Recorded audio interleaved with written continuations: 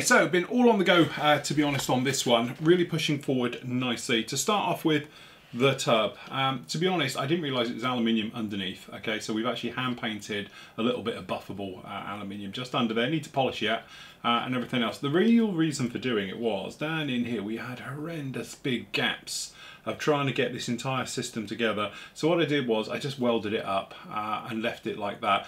To be honest, you're not going to see any of this. By the time the gear goes in there and everything else, it's pretty much going to be hidden. It's a nice touch because you can see all the workings underneath, but let's face it, you're never going to see it. Okay, so we've put on the front end round here, that is on there, so that really completes that cockpit tub, looking very, very much the part now. Very happy how that has all turned out, so we can leave that off to one side. So now we can turn our attention to the gun area.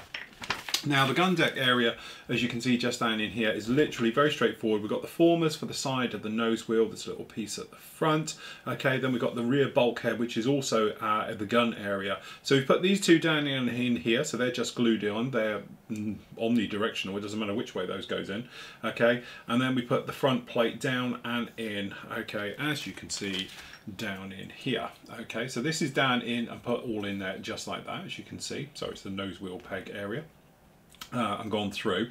Okay, and then all we've done is we've painted this with RLM02, and for our case I use XF22 Tamiya. I find it just easy to put down. And then the same thing as we did with the cockpit wall area, we just gave it a scrub with the metallizer that we've actually got on the brush. This way it just gives us our depth down here and everything else. And what we will do, obviously later on, we'll come in with an oil wash just around to give everything a bit of shade. But again, it gives it that metal shininess look that I'm going for this particular build. We've got some placards to go down the back and some little bits of photo etch as well, just to liven this area up. At the same time, we have done the guns. So the guns, to be honest, they have just been hand painted in, if I can find the bottle of, it is 214, okay, which is the dark iron for these down in here, and all the other metal areas on here we've used stainless, which is 213. The reason I like the stainless, as you can see it down here, it has a real colour to it. It's really, really nice. It has different shades and stuff. This one hasn't even been buffed yet. I'm going to buff it all when it's in situ, okay? Because what you actually have to do is build the sort of the gun feed areas from the ammo, which would be underneath, that brings them up, and then obviously they get ejected on the outside as it comes down the outer chutes, okay? So basically we've got this inner part down here which is C80, okay, and again exactly the same thing. It's had that nice metal scrub on it just to give it a better feel. Now the guns themselves I think are all exactly the same and do not, I think they're just like a general fix. I don't think there's a left and right with any of these. Okay, so I'm just checking that there isn't a left and right. I can't imagine, but you see they had a nice scrub. It gives them that nice metal look. And then what's going to happen is they are literally just going to come in and fit in. Now for the moment I'm just going to do them as a loose fit. I'm not going to glue them in case they are in some type of order, but they're going to fit all in there like this, and then in a moment they'll fit in. But as I said, we need to get those chutes put in there first. So actually what we've got here is a couple of the others. Okay, so these two are the ones that are going to go to the rear and then place up and everything else. Now because of this and the way it's a little bit fragile and things, what I'm thinking is there's a little bit of Tamiya extra thin just in these areas just to make these fit in. Okay, so that one goes in down in there and then it literally pushes up, so it just slots in that little slot and then feeds in. But as you can see, it has a real nice metal look to it. Okay, and then we're going to do the same on the other side. So again, little drop down there, a little bit in the hole. Okay, and they're going to feed up in this part. On the instructions it looked like it's one piece, but actually it's not, it is two. Okay, then we've got these little guys, which to be honest are still on their frames here. So we've got 87 and 88. Okay, so we just nip this guy off, and then if we need to we can touch it in afterwards. Okay, so this is 88, so this little guy is just going to fit in here.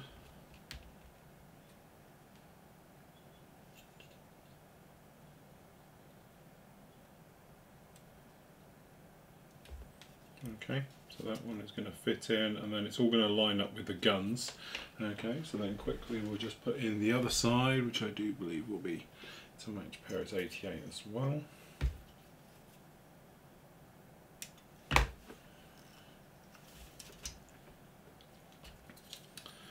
Okay, then we can get these guns in, and then because we're using a little bit of extra thin like this, hopefully it'll give us a little bit of wiggle room just to manoeuvre this all round.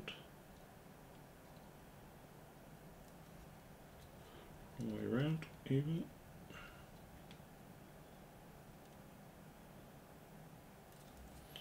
That's it. So that's those put in there just like that. Then we can come along with the guns, where I do believe, unless I'm missing anything, it doesn't really matter how this goes in, okay? But the thing is, you do need to place at least the top two, just to purely because to get the angle to get them to come around and to feed in and everything else, because they won't actually do it when it's in there. So that's in there like that. So we're just going to come in. I'm just going to glue this down. The reason for using this particular glue, if you're wondering why I've changed, is I'm finding that the using the other glue, the Plastic Magics, it's a little bit hot and it's melting the acrylic paint, so I don't get this trouble with the Tamiya. So again, just goes in. You might see just down at the back there, the gun just slots into, and actually it's a bit of a wedge fit.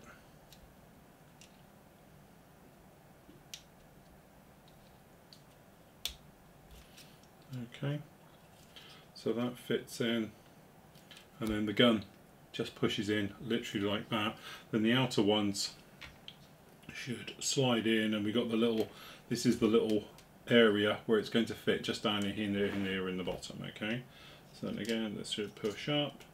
This guy I think is going to need a little bit of glue, but we'll get it in there first and then glue it once it's in.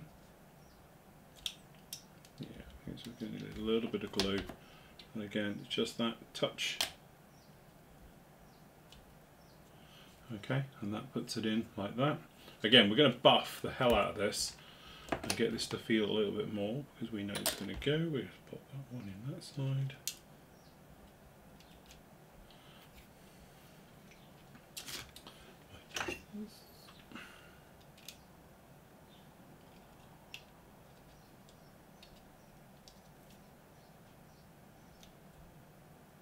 Okay, making sure this is vertical, making sure those guns are all nicely square and put in, so they're going to sit in there. Now, to be honest, if you were doing this in a really detailed fashion, perhaps like we've done with some of our previous builds and that, you might want to look along the lines of going down the aftermarket route. Now, I'm not aware of anybody at the time of doing this build that actually makes this section, but it's just a little bit clunky. No, these guns are clunky, being cannons, but you know, I'm thinking that it should be a little bit more detailed, a little bit more refined, but hopefully we'll get in here with the plastic cards. We'll put those in there in a moment, and if you wanted to, obviously you could do a little bit of work with some wiring in that, but I'm thinking with a wash and with some of these other parts that have still got to go in yet, we'll have this neatly taken care of. Okay, so we just grab these last two off of here. Okay, pop these down, because once this is all in and dried, we'll buff all of this just to bring it all nicely together. Okay, so with these, we're assuming that this is going to feed, probably the shorter ones might be better to go in first. So again, a little bit of glue just down at the bottom here, and then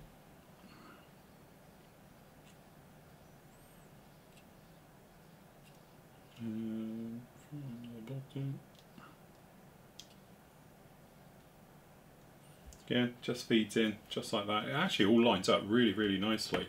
Better than I thought it was going to. Originally when I was looking at this and you're sort of working out your plan of attack for it, I'm thinking, that looks a mess. Okay. Again, don't really put any glue, certainly a hot glue, on metallizer parts. Do it down where it's going to join, but not anywhere up here, because what can happen is it will affect the finish of it. And in a moment when we buff it, hopefully we'll get a slightly nicer finish off a lot of this, and it will give us quite a nice looking texture to the metal. and a multi-texture, things like that. So again, this guy fits very nicely just in the top on that side, and then this little guy just down in here.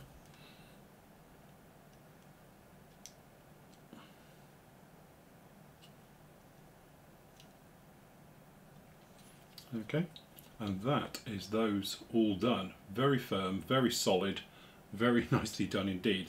Once those are dried off, what we'll do, we're going to come along with our finger, give it a rub, buff it all up, then we'll come in with some oils just to go round and take care of those. There is a couple of placards which we've got literally just down in here. That's these little guys here, which are just going to fit, or hopefully fit, just down into this to give it just a little bit more detail.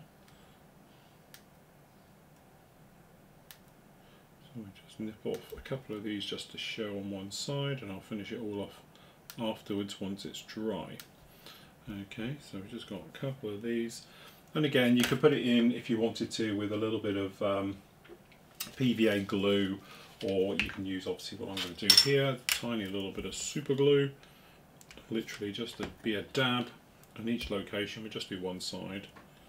Okay, so we're just going to pop a little bit on that one, a little bit on this one, and then again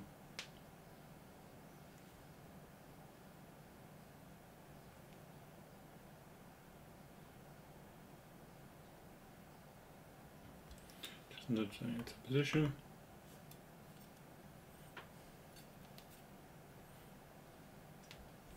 Okay, these are supposed to be little wiring type areas, but it just gives a little bit of detail down in there. But instead, if you wanted to, you could pop along now with some of your own wiring if you wanted to, and literally run it round absolutely everywhere. We have got a couple of bars in a minute which are just going to come from to the top down to the bottom in there like that. Okay, but I'm going to let that dry, get the other plastic placards in there just like that, and say get it all to dry firm, buff it all up and everything, and then actually what we can do is get it installed into the aircraft. We can get it installed with the cockpit section in there and everything else, and get the two halves together so they can be dry. Okay, so I haven't done the oil wash yet. I'm probably going to put it all together and do it afterwards, but there we go. That's our little gun system all done just like that. It's basic, it's a little bit chunky, it's Revell, if we're honest. It's just that that level of refinedness and detail isn't quite there. Why it's not there, I'm not too sure, because really I don't know how you would improve it if the guns are like that. It's just that sometimes if you're using resin or certainly upgrade sets, they tend to have that more sort of refinedness and everything else like that. But to be honest, it depends even if you're going to display it. Are you going to have the actual weapon bay doors open? They are quite big, you'll be able to see nicely in there. I think it'll be a nice touch. I think it'll look a bit better when it's got a wash on it and things like that, but generally, you know, I'm not overly enthralled with the actual idea. Down in here you might notice we've got these chutes. These are the empties that come out at the bottom, so we've just done them with aluminium and we popped those in beforehand, and I think it's like A2 and B4 on each side of these ones. Very straightforward, just like that. Okay, so next up we can actually install the gun, and I haven't tested this yet, so I'm not even how sure this goes in. It is forward of the bulkhead, but I think it's oh wow, actually that's a really very nice fit. So what I'm going to do is, I'm not even going to mess around here, I'm going to glue this because it's holding right. Again, we're going to use Tamiya extra thin purely because it is a nice good fit in there.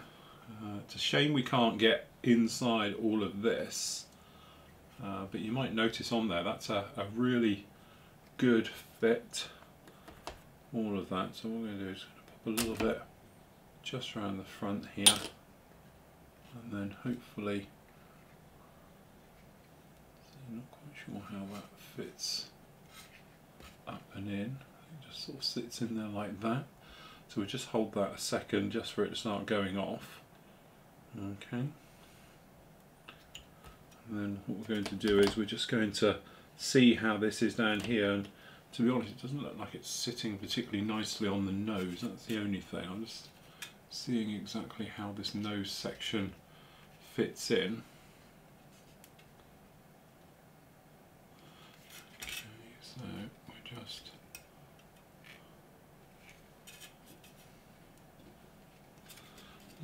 Can't really see a best way to poke that in. It's like there's just something in the front here just jabbing on there a little bit. The rest of it is pretty much in and happy.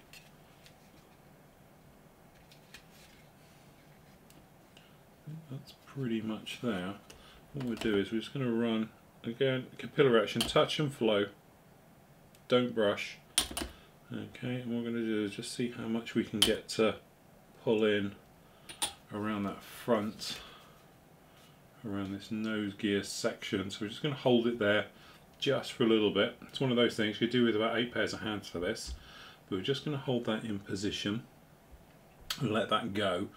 The one around the nose, what we'll do is I think we'll get the other half put in there, and then we'll put the nose on just to see exactly how it's butting up. Okay, so that one's in there like that. This is looking pretty good all along here. So what I'm going to do is, again, it's capillary action. Missed it.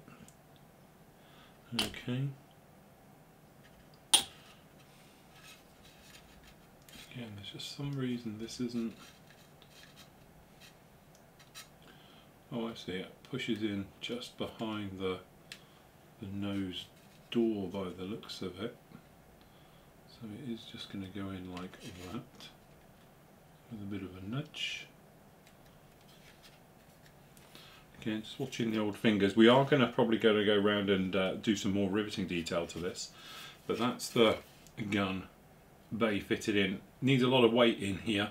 You can probably see how this is drying off. See the spot? If you just leave it, it will just go back. It will come back. It'll be absolutely fine. You won't have to worry about it at all.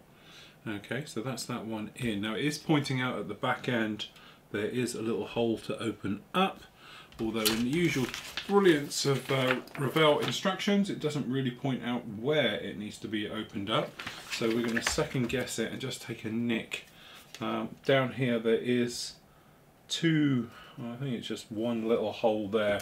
What I'm going to do is I'm going to nick it with a knife, and then we'll know where it is. Just put a little V cut just down in the back here like that, and then that way we'll see it, and then we can come in and glue it. So what we're going to do is we're going to offer up both halves together just to see how this is going to go in, how it's going to play. So again, it's all about test fitting, just to see. So it doesn't look too bad on the top. What I'm going to do, a couple of little bits of tape. This is just for speed. And again, really you want to wait till you're properly done, but this will do just for the minute. We can just pull this round and we can see how this other half of the nose is going to go in.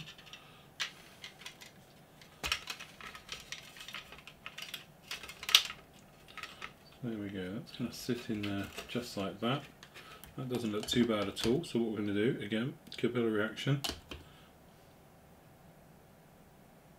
So you just touch it and let the drip disappear. Okay, and just be mindful of the outside. We've got a little bit of glue just on the outside. If you don't touch it, it will dry and you'll be absolutely fine.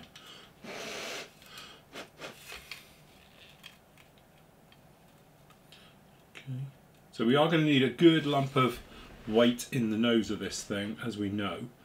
Okay, so we're just going to put that around the front, and then what we're going to do, we're just going to put a little bit of tape just holding this nose section in, and then again we're just going to let the capillary action do all the work. Just draw up and in.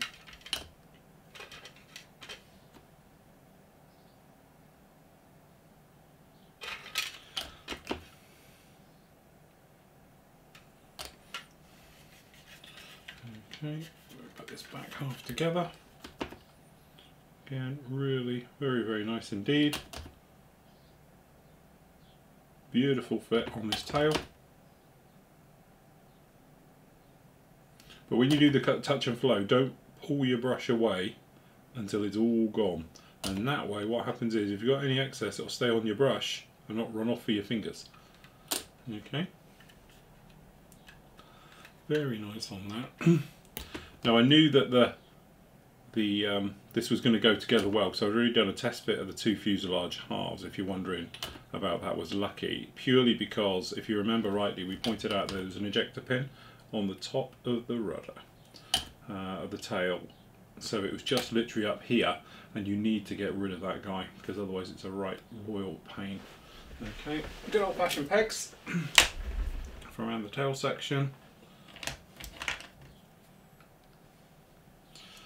Okay, I'm just going to glue the inside of the tail.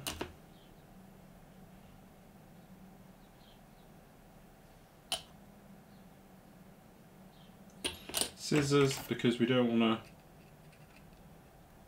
get too close to the tail by putting fingerprints in it and all the rest of it. We can sand and shape and whatever, so we're not cutting, we're literally just holding and crimping slightly together just to pinch it in.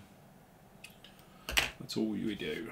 Okay, and then under here, so I'm going to do generous dollop just at the tail, right at the rudder.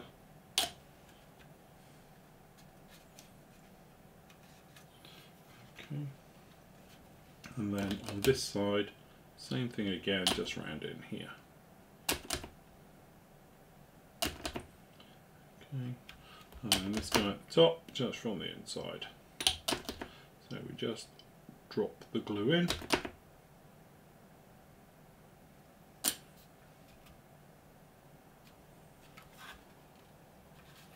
And that is it, as easy as that. Okay, so what we're going to do, we're going to let that dry for the next sort of 5-6 minutes, and then we'll undo it all the areas, and then just give a quick whip on the outside, just all those glue areas, to make sure they're sealed up totally and all really nice and everything else like that. But there we go, that's the first proper stage of this guy completed. Okay, so we're pushing on with the actual ME262. So we got it put together, buttoned up. Okay, we have put in, as you can see at the top, this top plate, which actually is just a drop down fit. Very, very simple. You need really to put it in before you start sanding and taking care of things, purely because it puts the correct spread into this. At the same time, under here, you might notice we've got this little guy in, which makes up this instrument panel system set. We've got the box and the little armour plate just behind in there, so that is fitted in. Then we've gone round and really we've just taken care of the seam lines, which is a standard type of way. Usual thing when you're sanding, I can't say it enough times, do not push down on your sander. Let the sander do all the work. If you're using the Flory model sanders, they are specifically designed to work with styrene plastic, which means you don't want to be pushing down, because all you're going to be doing is putting heat and scratches into the plastic. So all you literally do is just lay the sander on the top and just pulling backwards and forwards. So that way you'll smooth out all the imperfections and give you a very nice sanded surface. The problem one, to be honest, is this little guy under here. As you can see, it's very shallow, which means it's notoriously difficult to flatten out and sand flatten areas. So if you've got a slight step in it, again, it's one of those things. It's time,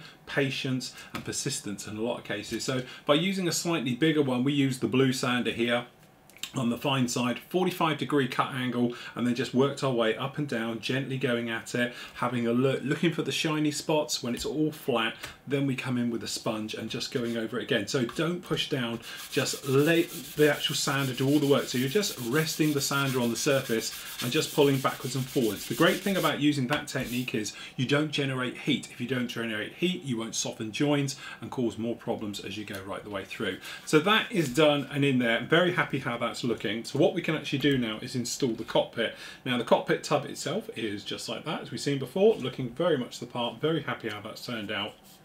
Now the only thing is, obviously we got this line you can see just down in the bottom here, but when you drop this on, and it pops in, and don't get me wrong, as you can see it looks fine from the inside, no problem, but when you look in you might notice we've got a gap up here. Okay, now it is that thing, does it push right in, does it not, how does it go? Have I got something wrong? Is there something amiss right the way through? And again, you don't want to be gluing this in place, because if it's too far out then nothing's going to fit. So what we did, we've actually cut off the sprue, the bottom belly plate system. Now this has got to have formers in and wing formers and wheel wells and everything else like that, but for the moment I just want to see what's going on. So all we do is just lightly place this into position as it will be. Okay, and then we just sit this on, and we just want to see how it's clearing and making sure it's fitting down in there and it's not affecting the spread or anything else in there. Okay, so it actually is good, and as you can see, even with it in, we've still got this little step. Alright, so that means it doesn't matter. We've also, don't forget, we've got the glass section's going to go in there, it's going to hide that. We're all good to go. So instead of just ramming this right up in there, which then could put an artificial spread on the wings, and then the wings won't fit correctly and everything else like that, we are literally just going to place it down as per the instructions. Okay, and we're just trying to line them all up so it's all down in there like that. Okay, once it's in and we're happy, then we're just going to come in with the thin glue, couple of taps.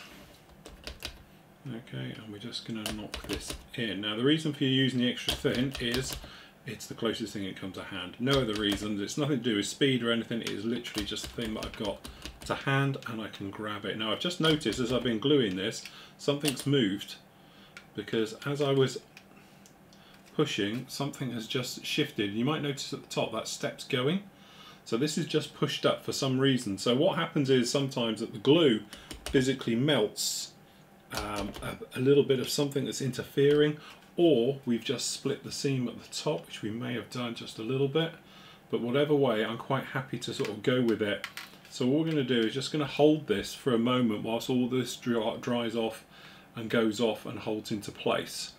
Okay, so it's not going to hopefully affect anything, but you don't want to jam it up there too far because it's going to spread the top, and then obviously things like the canopy won't fit and so forth and so on, and then you're going to have trouble with the wings and everything else. So try and test fit if you can, making sure you've got it square and level in there, and if you have, you should be absolutely fine. So I'm just going to hold this for a few moments, let it dry off, and then we can get going on the actual pulley system, all the control surfaces that go in here, and then obviously we'll be working on the underside with the wheel wells and the areas for the lower wing section.